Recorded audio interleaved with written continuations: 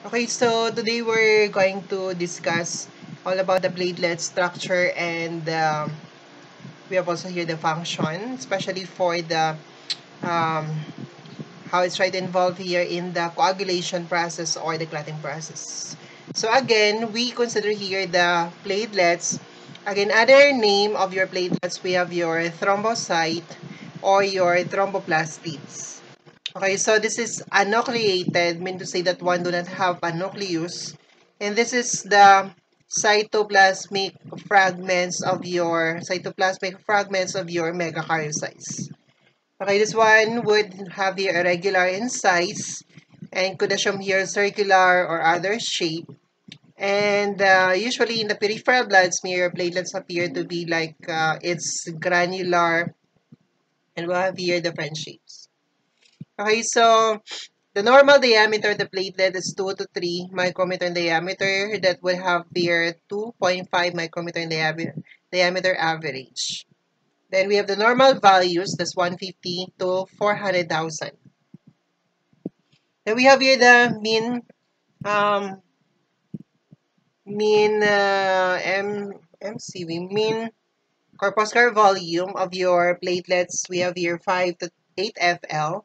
Then we have your MPV, your mean platelet volume, that's 8 to 10 FL. And we have here the platelet distribution width. The platelet distribution width here, that pertains as well, just like the equivalent to your RDW or your red cell distribution width. So when speak about the red cell distribution width or even your platelet distribution width, so that pertains here to the changes in the size. So we measure here on the degree of the change in the size, just like your just like your red cell distribution width. So your instrument, automated instrument, would able to classify your platelets if that particle here would have a platelet distribution width of 2 to 25 FN. Then we have also here your automated instrument would try to produce here a graph, or you call this one your histogram. And most likely your platelets try to be concentrated on having that right skewed. So nasa right, shift to the right, something like that. To the right. So pag bell shape, di ba ganyan? So shoot to the right. And would have here, the graph also try to represent also here a single peak. So isang ganun lang, pataas lang na peak. Wala siya pa ganun-ganun. So right skewed single peak.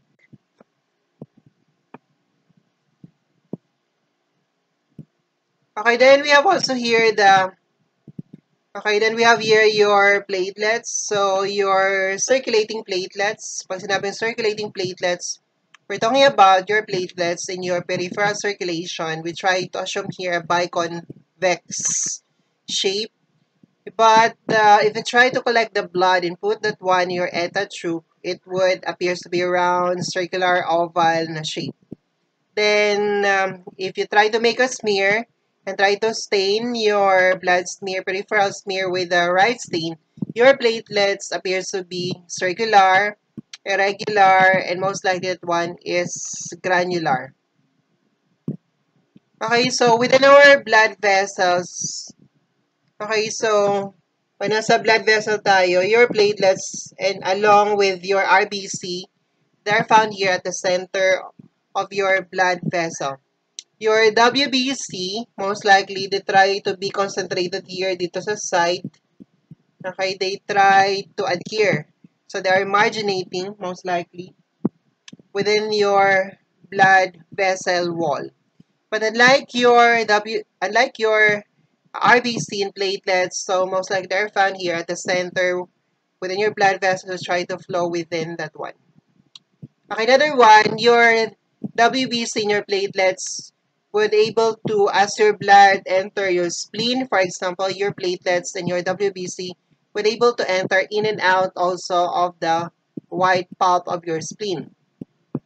Whereas your RBC, on the other hand, hindi mo siya makikita sa white pulp of your spleen because most likely nasa red pulp ang ating RBC. Okay, then we have also here parts of your platelets. So we have the term chromomer. So the chromomer most likely assumed here or constitutes the part of your platelets that is the central portion, and that one usually granular. And the part here that try to surround your chromomer, you call that one your hyalumer, and that one is a granular, and that one is light blue if that one has been stained by your right stain.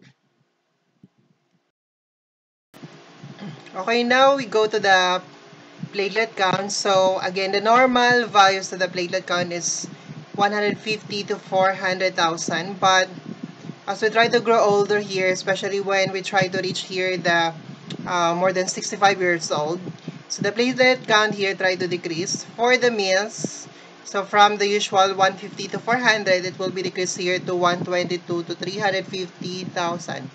For the female, on the other hand, it will be decreased here to 140 to 379,000. So, if your patient, for example, here are those at that age, so interpretation would be correlated with the age of the patient.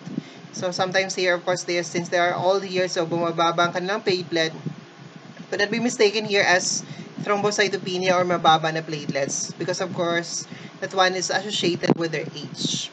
Okay, so when you're doing your platelet count, actually what is being counted or whatever your platelet count, that represent only here the 2/3 of the total platelet population.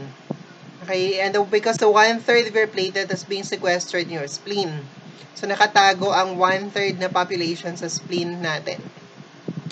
Okay, that's why, so again, just like your WBC, again, WBC just represent here the 50% of your population nasa peripheral circulation natin. And then again, the platelet count here, what's in the peripheral circulation, or I mean to say what is being, the platelet count the patient after the blood extraction, after doing the tests, that's represent only here the 2/3 of the entire population of the platelets of the patient in his body. Because again, the 1/3 of the platelets of that patient, or that patient or us, 1/3 of us, the platelets of us here are actually sequestered or being stored in the spleen. So if you try to remove the spleen by the process of the splenectomy, so expect to have here, it will increase your platelet counts because of course that will be released all of that in your peripheral circulation. Okay, then we have here the term stress platelets. So stress platelets, other name for that is your reticulated platelets. So this is a platelet that is prematurely released from your megakaryocyte going to your peripheral circulation because of the demand of the platelet in your peripheral circulation. Okay, so prematurely release mean to say hindi pa dapat siya ni-release to your peripheral circulation pero you try to force the platelet to be released in your peripheral circulation because of the demand in the thrombocytopenia in your peripheral circulation. Mean to say the patient is suffering here with thrombocytopenia or mababa ang platelets ni patient sa peripheral circulation. So that's why it needs to be replenished here and therefore it triggered or activates here the release of the platelets from your megakaryocytes to be released in your peripheral circulation to correct for the thrombocytopenia para mag-normal ang platelet ni patient. And since parang pinilit lang sila, okay, they become here your stress platelets or reticulated platelets. So your stress platelets appears to be much larger compared with the usual na platelets. Because notice here the diameter. Again, the normal diameter lang natin is nasa 2.5 micrometer diameter. But your stress platelet could go as big as more than 6 micrometer in diameter. And we have also here the mean platelet volume. Again, the mean platelet volume is 8 to 10 FL lang. But here in the stress platelet, it could go as big here as or as high here as 12 to 14 FL, which is much bigger with the usual na platelets natin. Okay, your stress platelets is identified here by having the ribosomes. It would carry here the free ribosomes on its surface and the fragments of your rough endoplasmic reticulum. Kitang-kita siya because again, this is prematurely released. Identification of your stress platelets could be done here by your RNA stain or the nucleotide stain in the form of your thiazole orange. Because this is since makikita mo itong meron pa siyang RER and ribosome, so it could be stained here by your thiazole orange. However, if you wanted to count, for example, the presence, if you wanted to quantitate the presence of your stress platelets in your peripheral circulation, it might affect here or being interfered here by the presence of the dense granules of the platelets. So, that would have your interference. Hindi siya magiging ganun ka-accurate as a reflection of your true na stress platelets, because even the normal platelets, since they have a dense granules, it might react to your thiazole orange. Okay, the presence of high concentration of your stress platelets in your peripheral circulation, because there are bigger na mga platelets, would have the tendency here to become thrombus formation. So, since malalaki sila, madami sila, so it would have here the thrombotic tendency. Hindi rin siya okay. And eventually, it would increase here the risk for your cardiovascular disease because it's trying to plug here within your blood vessels. Okay, the next one, we have here the ultrastructure of the platelets. So these are the basic parts of your platelets. The first one, we have here your plasma membrane. So the plasma membrane is like the normal na cell membrane ng lahat ng cells natin. It's made up of your phospholipids. Plus, meron siyang proteins. That's a basic, again, lahat naman ng cell membrane natin, regardless if this one's platelets or other blood cells in our body, then the plasma membrane is always made up of the phospholipids plus our proteins. Talking about the lipid component here, so the lipid component is made up of the phospholipids, plus may naka-embed within the phospholipids. So, like for example, di ba ito yung, okay, this is your polar head and polar tail. So, ganyan siya. Bilayer ang ating phospholipids. So, if you try to represent here, ito ang phospholipids natin. Dito sa gitna niya, may makakita ka dito na cholesterol. So, it's a phospholipid bilayer with embedded na cholesterol here. That's how you describe the plasma membrane or the lipid component of your plasma membrane of your platelets. Okay, so we divide here the lipid component of your cell membrane, the platelets, into the inner membrane. And we have also here the plasma membrane layer. Okay, the plasma membrane layer here is made up of phosphatidyl choline and your sphingomyelin. And for the inner membrane, it's basically made up of three phospholipids. We have here phosphatidyl inositol, phosphatidyl serine, and then another one, we have here your phosphatidyl ethanolamine. Okay, so we have here the two most important phospholipids, and they are both found here in the inner membrane layer. The first one, we have here phosphatidyl inositol. So, phosphatidylinositol here, again, this is a substrate for your icosanoid pathway. We have discussed already the icosanoid pathway, di ba? So, that's to start with the phosphatidylinositol, converting that one to your arachidonic acid, to your prostaglandin, then you have your thromboxane A2, pinaka-product natin, which activates your platelets. So, again, phosphatidylinositol help here provides needed na substrate for the platelet activation through your icosanoid pathway or your cyclooxygenase pathway. Well, that's what we have discussed in our first topic. Another phospholipids here, which is very important, is also your phosphatidylserine. Phosphatidylserine, okay, this is a phospholipid here that try to flip to the outer surface during the platelet activation. What do you mean by flipping to the outer surface? Ito ay, pag nag-activate ang platelets natin, lumalabas ito, parang nag-swing siya para lumabas sa platelet membrane natin. Pag lumabas na siya sa platelet membrane natin, so like for example ito, kung dito itong phosphatidylserine, lumalabas ito dito. You try to flip here during the platelet activation. Pag nag-flip siya sa outer surface, itong phosphatidylserine, ginagamit siya as a receptor para makapag-bind ang ating mga coagulation factor complex. Like what? We have here factor 8 complex, factor 10, 5 complex. So pag nag-bind itong mga coagulation factors, it will eventually activates your coagulation cascade of reactions. So again, phosphatidylinositol, this is needed here for the platelet activation. Ang phosphatidylserine naman is needed for your coagulation factor activations. By serving here as the receptor para makapag-bind ng ating mga coagulation complex like your factor 8 and your factor 10 and factor 10, 5 complex.